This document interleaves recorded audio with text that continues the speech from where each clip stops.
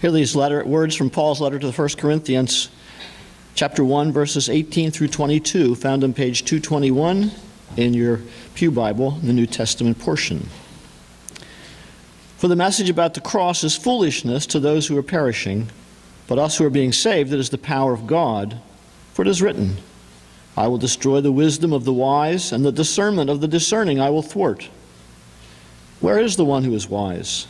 Where is the scribe? Where is the debater of his age? Has not God made foolishness the wisdom of the world? Since in the wisdom of God the world did not know God through wisdom, God decided through the foolishness of our proclamation to save those who believe. For the Jews demand signs, and the Greeks desire wisdom. Let us pray. Lord and God, help us that we might know enough, but mostly that we would know you. Speak through your words. Help us to hear. Amen. Are you smarter than a fifth grader? I don't know if you've ever seen that show on television, but they had questions that come from first, second, third, fourth, and fifth grade, and to be smarter than a fifth grader, you have to answer all the questions, then you get the prize. Now, I've seen several of those shows, but I've never seen anybody who answered all the questions. So the possibility is we may not be smarter than fifth graders, and we may not have all the answers. I know that as we look at life and religion, we don't always know the answers. I can recall when I was a teenager and I heard the minister saying, you've got to read the Bible from beginning to end. You have to read the whole thing. And so I started with Genesis.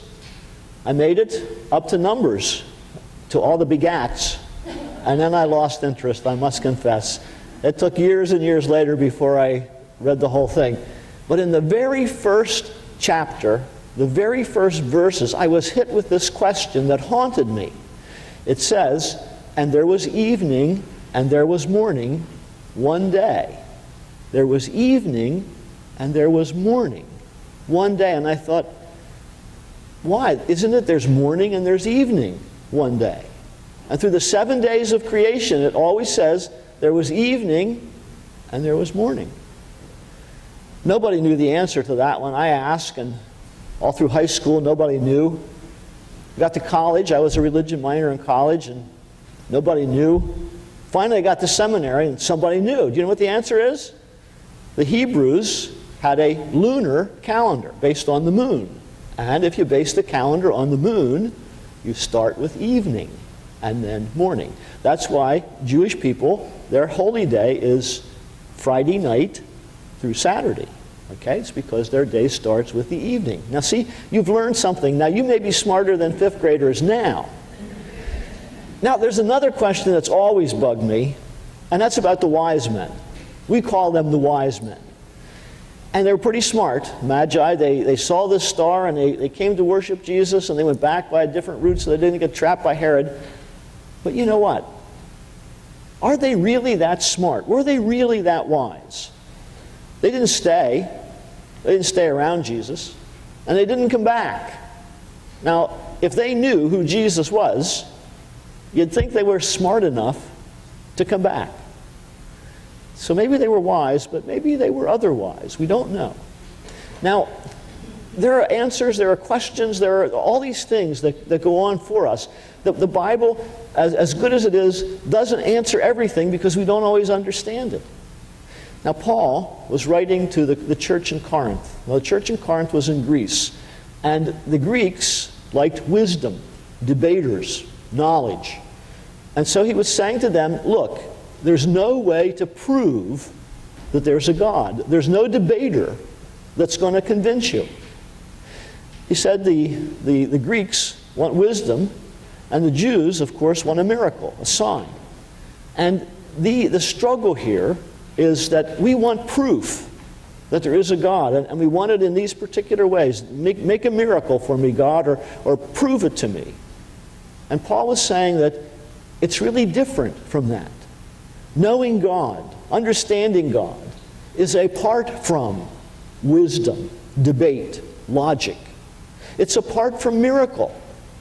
it's a different message. It's a message of specialness, that somehow God was in Christ reconciling the world to himself, and that the message of the cross, which just defies all understanding, is a message of hope and love.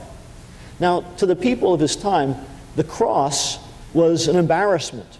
And to talk about a God who died on the cross just didn't make any sense at all. But Paul says it does make sense.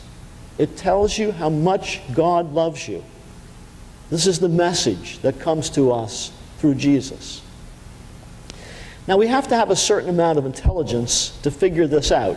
And when you look around in our world today, it looks like the kids are getting smarter and smarter. Do you know that? Does it seem like, you know, your kids and your grandkids seem to know more and more, and they know how to operate all these complex machines, and they just seem so smart. And I don't know if it's the water they're drinking or the vitamins they're taking or whatever it is, but they're also harder to deal with because they're so smart. But this seems to happen. It seems that we're increasing in knowledge, but it doesn't always increase in dealing with one another, in terms of how we live with one another. Now, there are people who are very smart. In fact, I don't know how many of you belong to Mensa. Any Mensa members here? Now, there could be. Mensa is an organization of people who are at the top 2% of intelligence. And you know, that leaves a lot of us out, but that's okay. Now, I've known several people who are in Mensa. Now, if you had the Stanford Binet test and you had above 130 IQ, you could get in. And that's, you know, that's not terrible. And the thing is that these couple of people that I knew were like us. Okay? They're the same. Now, sometimes they seem a little bit impractical because the wisdom is not always, you know, funneled down into how you live, but it's not the amount of intelligence that you have. That doesn't help us to get closer to God. It does give us some direction, but it's not the guarantee. Some years ago, in 1983, I think it was, a professor from Harvard, Garner, came up with 7 intelligences, 7 different ways to measure intelligence. Not only logic, the academics, but music, movement, nature. And it was really pretty interesting because the message is that most of us have some intelligence. We have some basic things that are important to us to help us deal with life. The 2 were added later, and the last one, the 9th one, is most recent, and that is a spiritual intelligence, a sense of godliness or spirituality. And this is what Paul was talking about. Paul was talking about a sense of being able to be close to God. And so I think it's important to understand that we use the avenues that God gave us. Maybe the avenue is logic. We use that. Take us along the journey. If it's not the logic, maybe it's one of the other intelligences that you have, but you use that. And then you get closer to God to figure out what God wants. So we begin with this avenue of intelligence, and we follow that, and we use it to experience life. We learn from it, and we grow through it. It's kind of like when I was a kid. One of my chores was to mow the grass. Okay, now we had a big yard, and I had a push mower, and it took a lot to mow that grass. And I guess my father took pity on me one summer, and there was a friend of his who was selling a real type power mower. I don't know if you've ever seen that. They're all rotary motors now, but this was a real type, like the ones you push, and it had a mower on it. So we go out and test it out, and it works pretty nicely. The man showed us how you do it. You push this button, and then you pull that, and then you start it, and then you do this to get it in gear, and then to shut it off, you put your foot up on a little metal cap over the spark plug. Okay? Makes sense. It really worked. My father buys the lawnmower, and I'm happy. I'm mowing it, and after the 2nd or 3rd week, I decided to improvise. And my improvisation was that it was kind of awkward to get your foot up on that metal thing above the spark plug. So I took my finger and pushed it on the spark plug. Well, guess what happened? I got a shock. I didn't do that again. Okay? So we have some knowledge that leads us up to a point, and then we learn something else. And this is what life is about. This is what God is about. This is what being part of God is. It is not some kind of proof that says, boy, if you do this, this, and this, you figure it out. Or if God just works this special miracle that somehow you're going to believe. Belief and God and knowing God is using the avenues of intelligence that God has given to us. Whether it's seeing it in a beautiful sunset or in the stars at night or just figuring out all of the truth that seems to be logical in this world, putting it together and then sharing it together. Because each of us has a different avenue to God. And we learn things differently. And that's what we need to do. We need to pursue the path that God has given us and to learn from it and to share with one another. That's why being here is important. Okay, it's not important because God's up there thinking, oh, I'm counting this person, this person. No, it's because together we grow, and together we find things out, and we move in certain directions, and we have this closeness with God. Paul was writing 2,000 years ago to people who thought if you figure everything out intellectually, then that's the way it is. And he was also writing to people who thought, if I see it with my own eyes and believe it, then it's okay. But he was saying there's something else. There's another dimension to God. And that dimension is knowing and using what God has given us and sharing with one another to learn from the kindness of one person and the sensitivity and the caring of a God that really loves us, that really cares about us. This love doesn't make a lot of sense at times.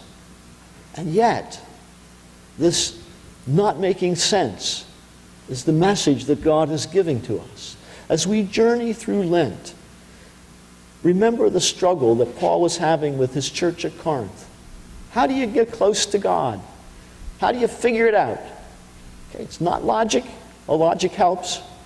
It's not miracle, although miracle helps. But it's a personal thing. It's a way of opening ourselves to the possibilities of the grandeur and the greatness of God, and particularly the message of God's love to us. God gives us His love. Okay, we don't earn it. He gives it to us. And as He gives that to us, we grow in it. And we grow in it by sharing with one another, by sharing that love, and by giving that love to one another. Paul said the Greeks want wisdom. The Jews want a sign. But I proclaim to you the message of Christ, the message of God's love. Hear it. Experience it. Live it. Let us pray. Our Lord and God, help us that we might feel your presence with us, that your love may fill us every day, and it may pour through us to all of your children. Amen.